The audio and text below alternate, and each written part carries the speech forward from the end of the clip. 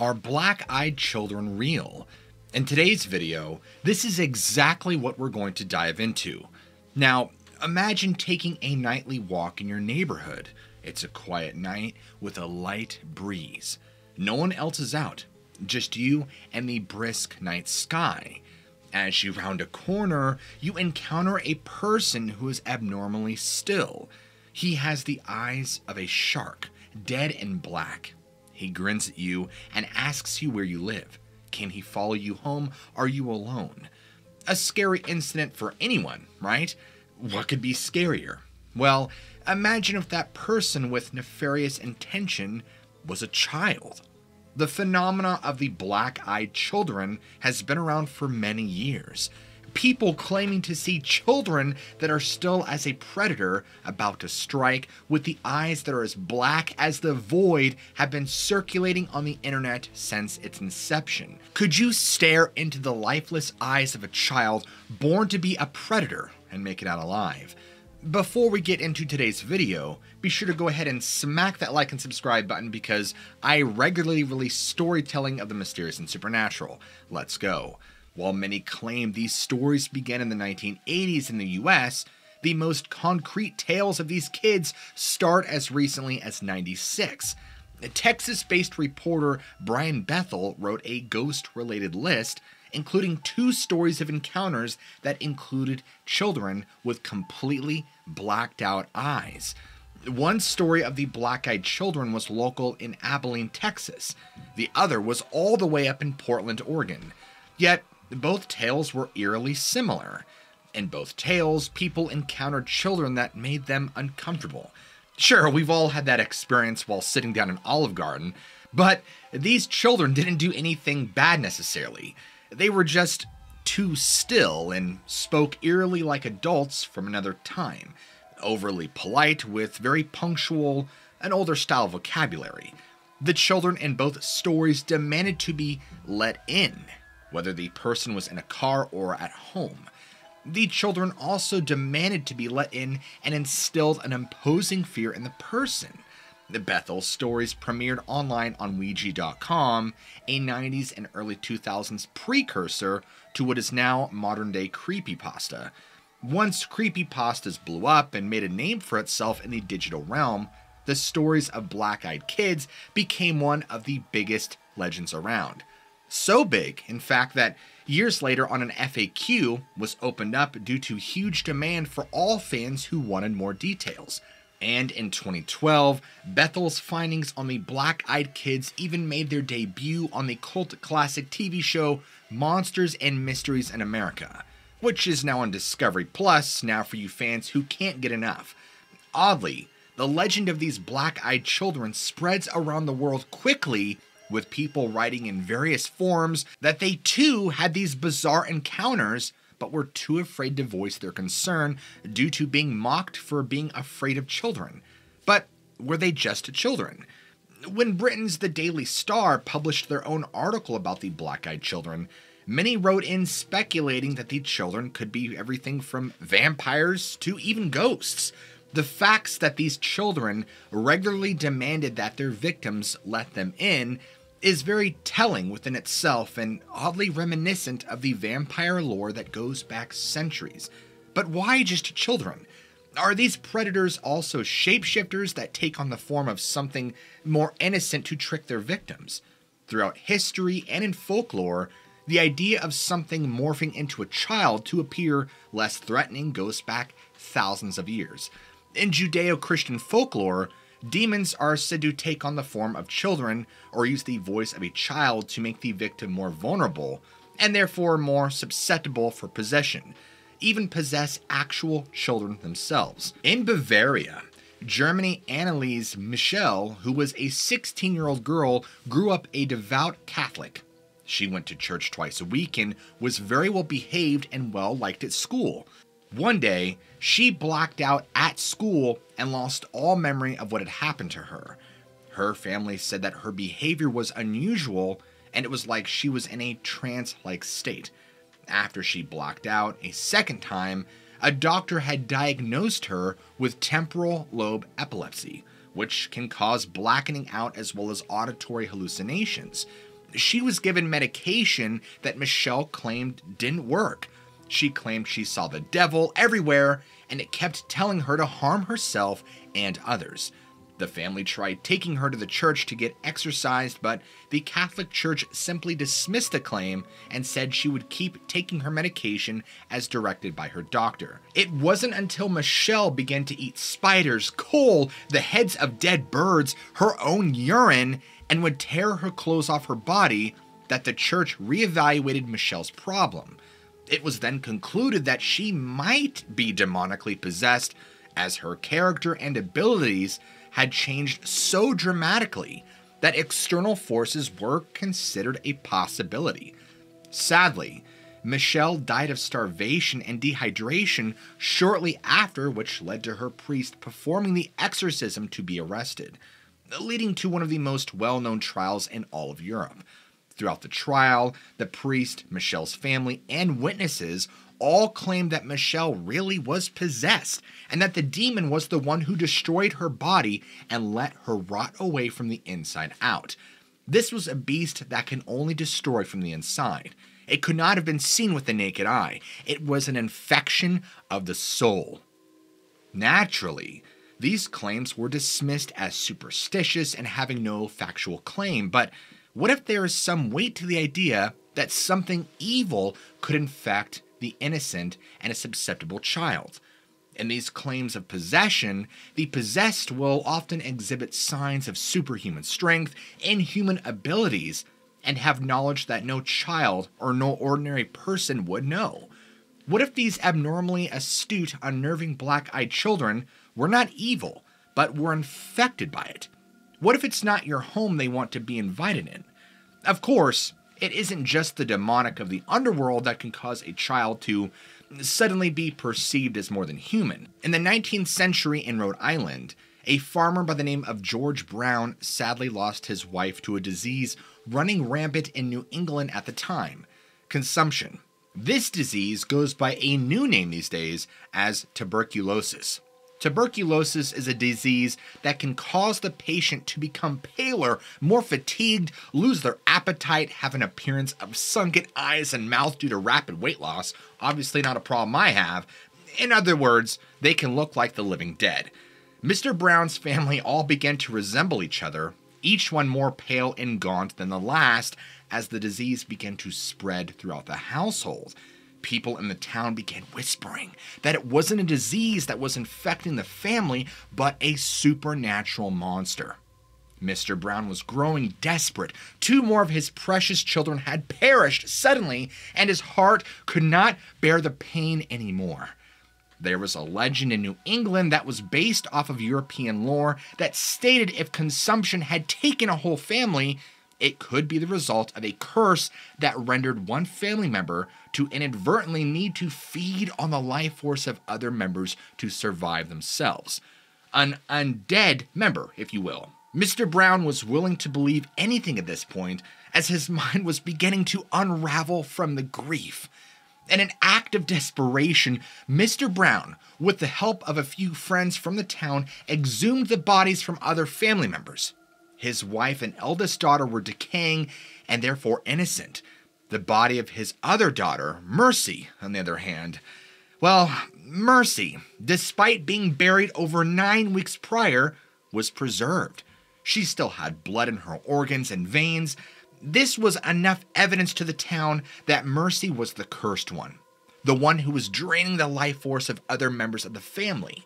The vampire. Members of the town used Mercy's body to show to the rest of the town that this was no case of consumption that was taking the Brown family. It was a vampiric infection. Mercy's heart and liver were burned and fed to her younger brother, who was the next Brown to be suffering from this insufferable disease. Sadly, this remedy did not work, and Mercy's little brother died. This case inspired a wave of panic all throughout New England, and people all over the East Coast in the US had a case of vampire mania, not too dissimilar from the widespread panic of the Salem witch trials. This case of vampire-based mass hysteria became so widely reported and well known that it was a huge story across the pond in Europe as well. As a matter of fact, a copy of an article covering the case of Mercy Brown was found in a certain Irishman's desk drawer. You might know this Irishman as Bram Stoker, a man who wrote about what happens when a pale, imposing person is more than what they seem and is always hungry for healthy blood. Was little Mercy subjected to the curse of the vampire? Or was it merely that she was buried in the dead of winter in a non-insulated cabin? Something that Mr. Brown neglected to think of in his time of overwhelming grief. Perhaps Mercy wasn't infected by the vampire, but there could be others out there. After all, when we think of the vampire in pop culture, we think of a cursed beast that can't be let in unless he or she is invited. In one encounter of the Black-Eyed Kids, a Reddit user by the username of SarahBeth11, who claimed that they hadn't heard of the legend before telling their own story and talking about what had happened to them, of all things, on Halloween. It was a slow day in their neighborhood, and the trick-or-treaters were few and far between. At around 10 p.m., she and her husband were watching a movie in the living room, the husband deciding to retire early for bed, leaving the Reddit user and her dog in the living room alone. It was at this time SarahBeth11 heard a knock at the door. And right as this happened, the dog sprinted to the back door, clawing at it as in a state of panic. This was apparently highly unusual for the dog, as she was normally very calm, and her demeanor did not match this sudden outburst of bizarre characteristics. SarahBeth11 opened the front door to find two children, a boy and a girl. Neither were in costume, and SarahBeth11 claimed she immediately felt dread and a lurch in her stomach that told her something was horribly amiss. She believed she was overreacting at first, as the two children appeared normal. Although she couldn't put her finger on it, but something felt off. SarahBeth11 just could not figure out what it was. Neither child said trick or treat. Instead, they just stared blankly. Until SarahBeth11 asked what the kids needed.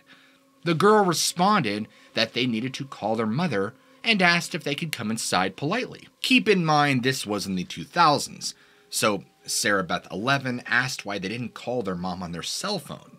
The two children looked at each other, as if to speak, but instead said nothing. They both rotated to look at the woman again and responded by saying their cell phone battery died. SarahBeth11 said she has already opened the door slightly without being aware of what she was doing. This compulsion scared her more, so she hesitated and asked the girl what her mom's number was so she could call the mother herself. The girl then changed her story and said her brother had to go to the bathroom. The little girl stepped into the light as if to come inside anyway. As she did, the woman could see the girl had all black eyes.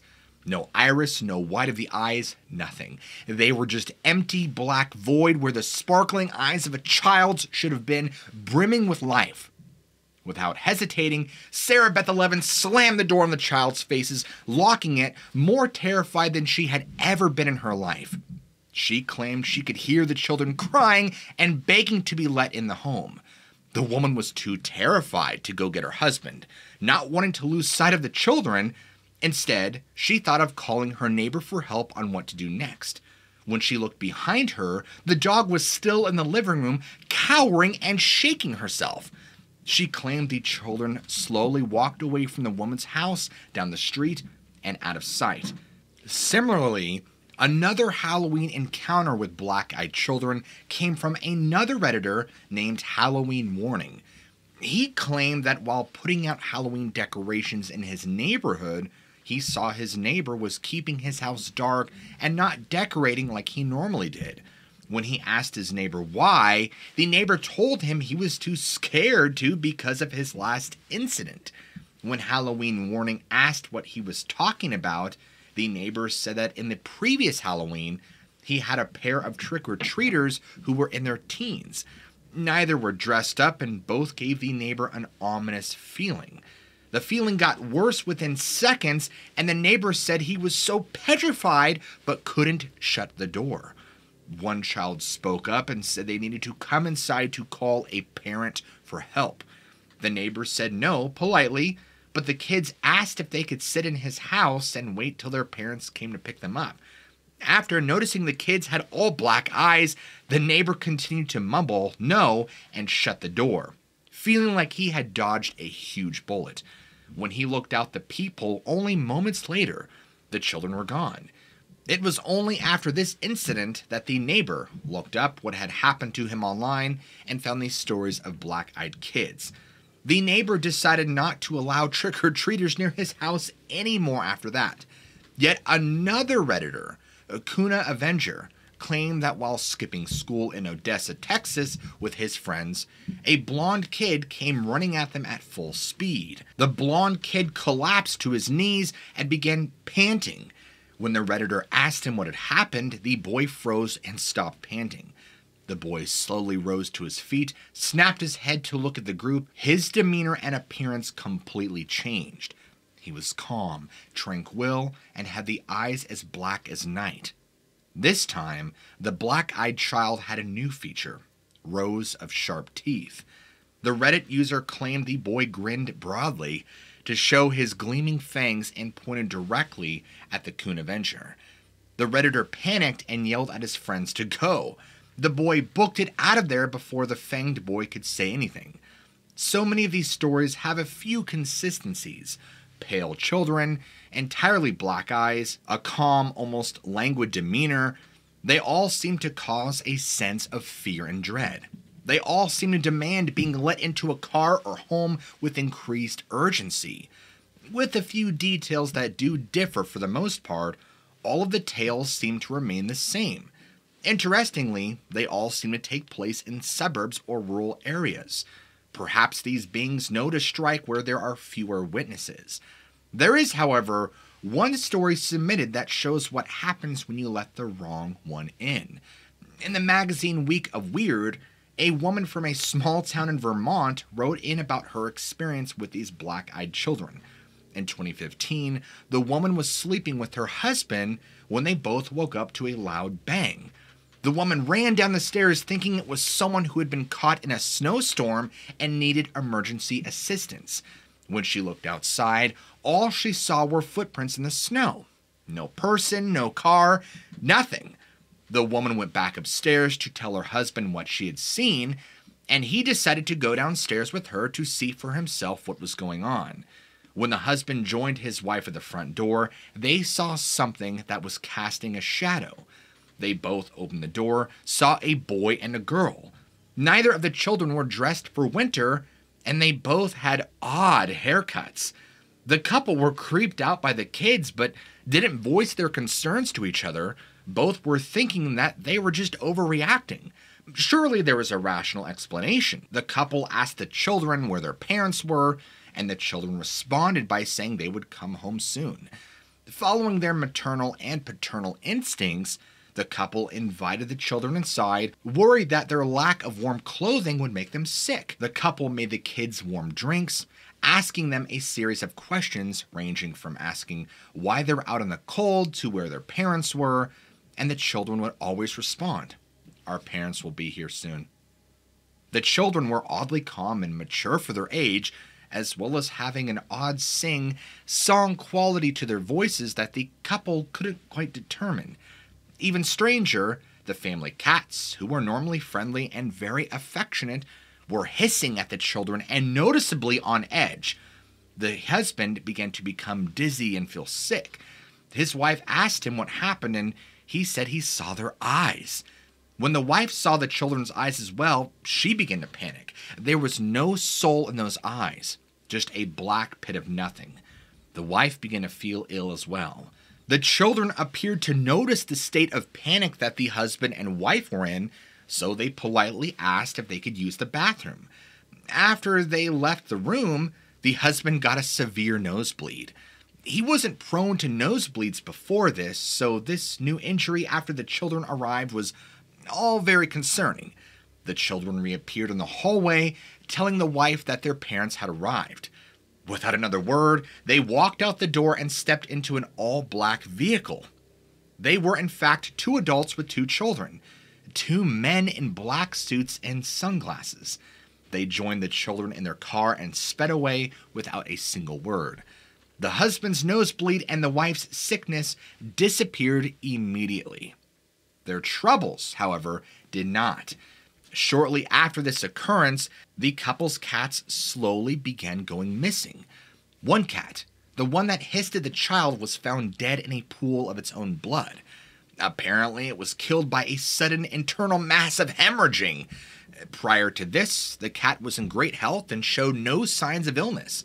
The cat was also fairly young, so dying of old age didn't make sense. The husband, who was with the children the longest, suffered constant nosebleeds long after the children left. Like the cat, he had no prior health issues that caused this. What's worse, the husband developed terminal skin cancer. The couple had lived in Vermont. With long winters, the couple were indoors most of the year. During the summer, the husband always wore sunscreen. No one else in the family had skin cancer. This alone would be noteworthy, but still dismissible due to the fact that, unfortunately, cancer can happen to anyone. What is stranger about this case is that the wife also had long-term health issues after the visit from the black-eyed children. Her health issues ranged from nosebleeds to dizzy spells, all the way to extreme fatigue and fainting spells. Like the husband, there was no prior family history of these medical issues. The wife was the one who wrote into the magazines as a way to warn others to never let the black-eyed children in. Now, going back to the men in black detail that the husband and wife saw pick up these infamous children, if that description of the two men sounds familiar, it should. The men in black are often sighted shortly after alien encounters. Interestingly, children behaving strangely, almost robotically, can be often correlated to alien activity, as are Men in Black sightings. This activity is pretty commonly cited in cases of areas with high children's disappearance rates, the Bennington Triangle, national parks, etc. And in one case, in the 1950s, a Boy Scout troop went down to the Florida Everglades. The children and the scoutmaster claimed they saw a UFO hovering in the sky. The children all began to behave strangely, as if entranced by the ball of fire. The scoutmaster waved his arms to get the children's attention and called out to them to get them out of their trance. The kids snapped out of it, but only just in time to see the ball of fire spit out at the scoutmaster and singe his clothes and arms. The kids screamed and ran along with their troop leader, but the damage had already been done. The scout leader had first-degree burns on his arms, and all the children in his troop corroborated his story about the ball of fire in the sky. Although doctors dismissed his claims of a UFO, shortly after the troop leader's hospital visit, two men in black came to see the troop leader. They threatened him and told him bad things could happen to him and his family if he didn't tell the children that they were confused and saw something else instead. Not wanting to put his family in danger, the troop leader told the children at the next meeting that what they saw was nothing, and they imagined the whole thing. The children protested, saying that all of them had felt ill, had strange dreams, and felt like they were being followed after the incident. It couldn't be fake. We saw your arms get burned. But all the children had similar experiences, and they all saw the same thing. The scoutmaster made them deny it over and over until they gave up. Why was it that the children had more of a visceral response to the UFO sighting than the scoutmaster did after the incident? Why did the men in black care so much about wanting the children to disbelieve what they had experienced? Why do children often get involved in UFO sightings and activity? The black-eyed children started out as a personal account story shared on the internet. Then, several others shared their own personal encounters with these black-eyed children. Then, even more similar stories written before were connected to the original black-eyed children tale, and finally given a name. These tales spread across oceans, and people all over the world had had similar experiences, but never given the experience a label or dared share it with anyone for fear of being mocked. The details across lands and time were all consistent about the children with dead eyes. Are these children a new phenomena, or do we just now have a name to give an oddly specific experience? As they need to be invited in, are they the undead who feed off the living and wear away at their health? Are they possessed by evil itself that wants to infect whatever soul it comes across? Or are these children possessed by something out of this world entirely that the underbelly of our own government and military keeps track of? What do you guys think? Be sure to let me know what you think down in the comments below, because I'd love to hear from all of you. If you're a fan of storytelling of the mysterious and supernatural, be sure to go ahead and smack that like and subscribe button for more content just like this. As always, I love you all, keep an open mind, and I'll catch you guys in the very next video.